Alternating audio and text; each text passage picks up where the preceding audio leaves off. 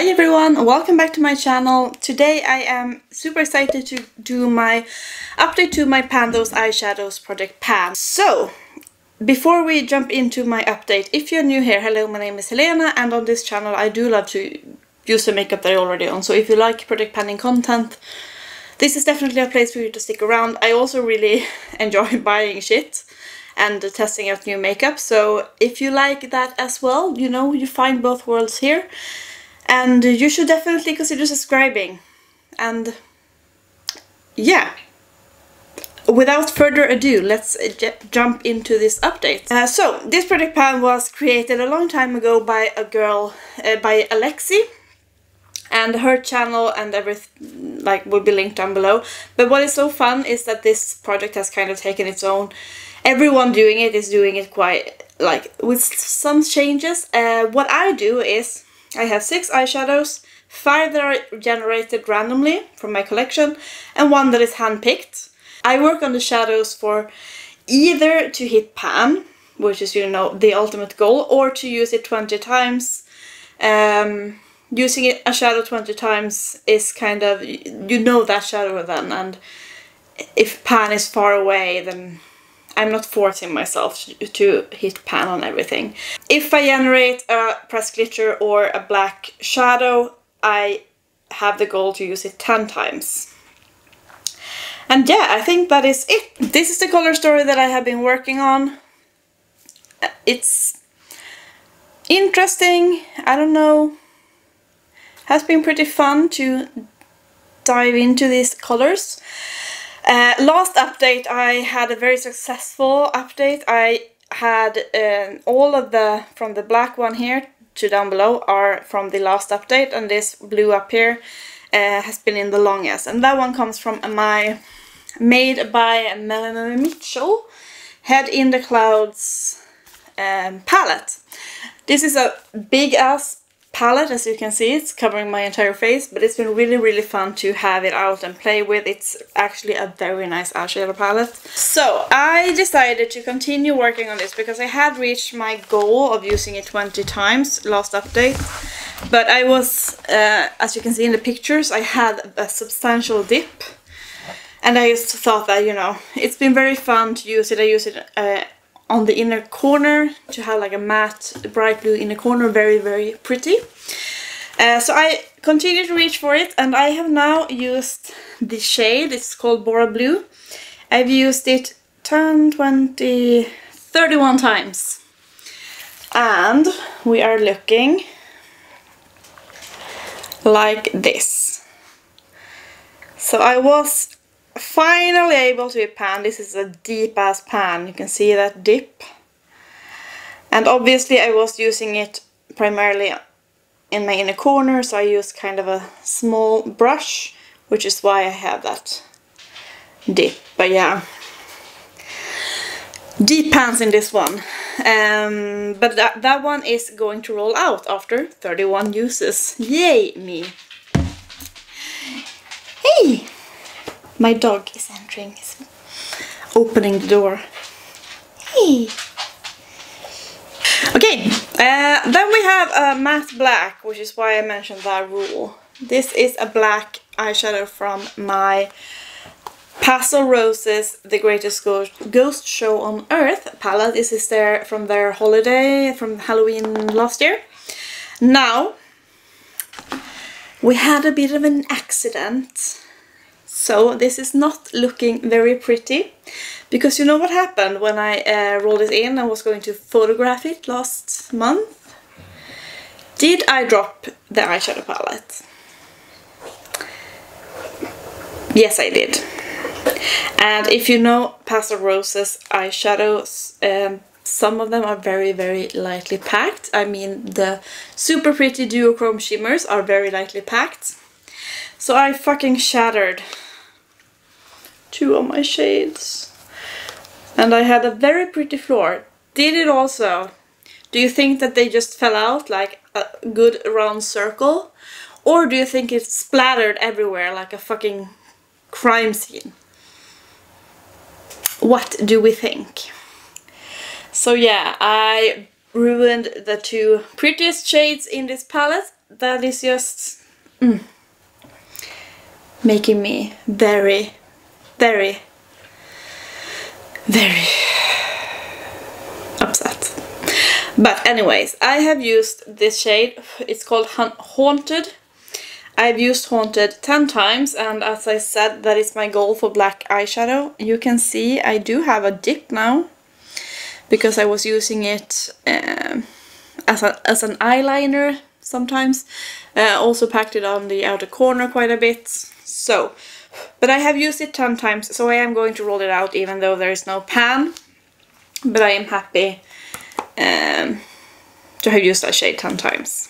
I have also, didn't say that, but my goal is when I work on this project to utilize all the other shades in my palette, the palettes that I generate.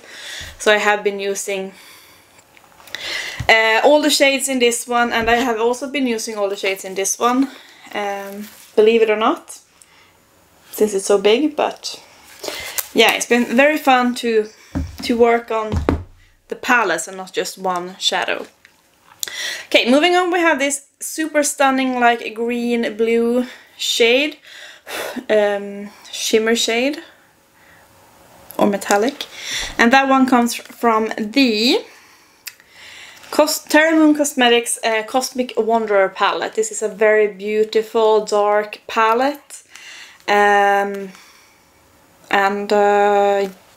yeah, the shade I enrolled is called Aurora. And yeah, it's like a blue, green, maybe even some purple in there. And I have used Aurora. I want to say Aurora because that's what you say in Swedish. I've used it 7 times. It is on my lower lashes today. Not like super much, but you can see that shine there. So yeah, I've used it 7 times. It is a super stunning palette and it's been fun to have out. This is Aurora. So obviously no pan, but you can see that there's some disturbance in there. But I'm not mad to continue working on this because, I mean, it's a beautiful palette. It's a beautiful shade. It is a bit dark, I feel like, so it's not for every day. But I'm not mad to, you know, leave it in for a couple of more updates if that is what it takes. Then this shade, this like peach sparkly shade, is my hand selected shade. So I did decide to hand pick a shade from my Oden's Eye Älva 2 palette.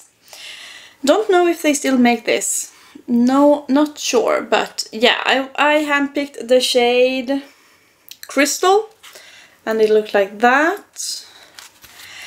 And I have now used Crystal 13 times, and this is what it looks like. So you can see that big pan there.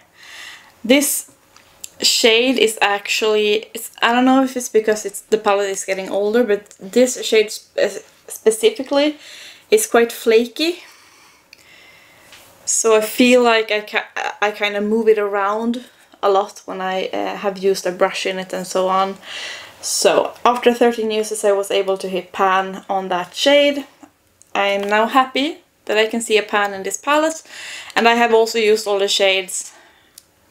I think that prior to rolling Crystal in, I for example had not used this blue down here. I don't think I've used that blue either before rolling it in, so it's been good to make use of all of the shades in this palette, but that one is rolling out. And then we have this brown maroon shade down here. It's a matte shade and it comes from my Blend Bunny Cosmetics Surge palette. Really enjoyed working on this one. They have beautiful mattes, and this shade has been very easy to incorporate with all of the other shades. Not Bora Blue per se or the green one, but Crystal and the black and the purple down here. It's been really easy. I've been using the shade and it's called Grunge. I've been using that one 14 times and we are looking like that. So this is where Grunge is, and I mean, maybe you can see the smallest dip, but let's just face it, I'm not gonna hit pan on this one in 6 uses. It's just not going to happen. And I think that I'm going to be satisfied just working on it for 20 uses. But yeah, I have 6 more uses to go. Super, super stunning shade. Very, very, very easy to work with. Yeah, don't have anything bad to say about this palette. It's great. But it is remaining in the project. And then finally we have this purple down here. That is the shade Passion Fruit from my Focallure Perth palette, which looks like this. And yeah, I am wearing that shade today on the lid. It is a beautiful kind of periwinkle-ish shimmer shade. And I have used that shade 16 times, so quite a lot. I've been using it both on the lid and on the lower lashes. It's been very easy to incorporate. And we are looking like this. So, I put it on today, praying that I was going to hit pan, but alas, no pan. I mean, I have pan in this one, and I think it's just a matter of like 1-2 uses and I will have pan. But we still don't have it, so it is remaining in the project. It will definitely be rolling out next time. Yeah, it's quite a big dip. I was experiencing hard pan like in the beginning, but when I kind of made my dip bigger, I haven't experienced hard pan anymore. So yeah, that is that shade. And this means that we are actually rolling out half of the shades from this color story, which is super exciting. I love. The most fun part is of course to generate new shades. So we are going to generate 3 new shades. No, we are going to generate 2 shades, and I'm going to handpick 1 shade. That is what we're doing, and I can't wait. Okay, so this is the colors that we have moving forward, and I currently have 3,184 shadows. I did declutter some palettes. It's still an insane number. We do not judge. We just appreciate my love for eyeshadows.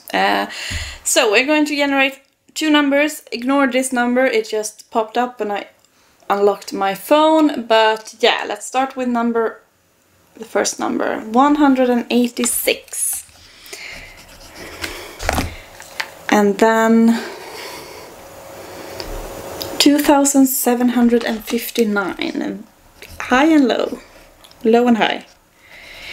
Let me check up those numbers to see if they are eligible, and I will be right back. Okay, I am super excited. This is my new color story. Look at that. I am so excited. Okay, let's start with this one. I accidentally swatched them in the wrong order. So this one is the number 2000 and what were you?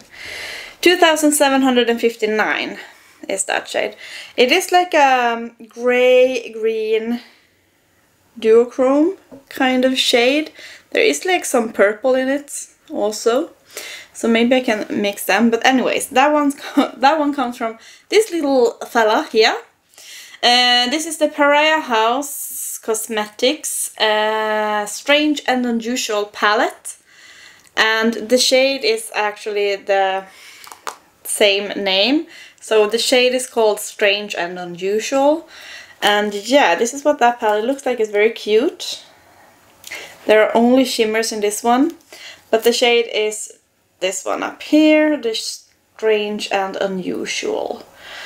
I mean, any of these shades would have gone well if I had gotten the purple. That would also be, you know, working out fine. But yeah, I have used this palette, but not like I have used it once or something.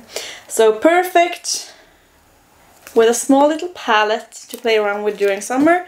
So that will be the 2,759. Then this like light yellow green, it's like a lime green shimmer. That one comes from my Dito Cosmetics Aphrodite palette. These palettes are super stunning. They have like a bunch of them in like warrior, queen or gods. I mean, not warrior, gods. And this is Aphrodite. Look at this, it's so pretty. And I enrolled the 6th shade. They do have like Greek symbols, and I do not know what the symbol is, but the shade that we enrolled is this one, which is perfect because I was complaining that this from Terra Moons is a bit dark. So I mean, this is just perfect. I can use it on the inner corner. Yeah, very excited to have this out. I have not played with it this year, so we are in for a treat. And then finally my hand-picked shade is this like pastel green down here, and that one comes from my Peachy Queen Angel palette. I am trying to use my pastel palettes like crazy now because I tend to gravitate towards pastels in the summer, spring, summer, and not winter. So I'm trying to make some use out of all of my pastel palettes. This is a Pastel Dream as well. I have a video testing this one out. I will try and remember to link it down below. But the shade I decided to go for was this shade 888. I always bring in like a light shimmer, so I thought, you know what, let's just challenge myself a bit and handpick a matte shade. And I think that will work out very well with this color story. So, yeah, those are my shades. These are the palettes that I will be working on. A good selection. Now I feel like the Blend Bunny one is kind of out of place, but yeah, it's just 6 uses. I will have that out in no time, but these are a fistful of palettes, and yeah, super excited. Let me know what you think about this color story. Are you doing this project and how is it going for you? I think I'm just fucking killing it. And yeah, I love this project. It challenges me to use different palettes and to really focus in on palettes and get to know them much better. So yeah, I hope that you are doing very well, and I would love to hear from you. Say hi in the comments, let me know that you were here, and I will see you in my next video. Bye guys!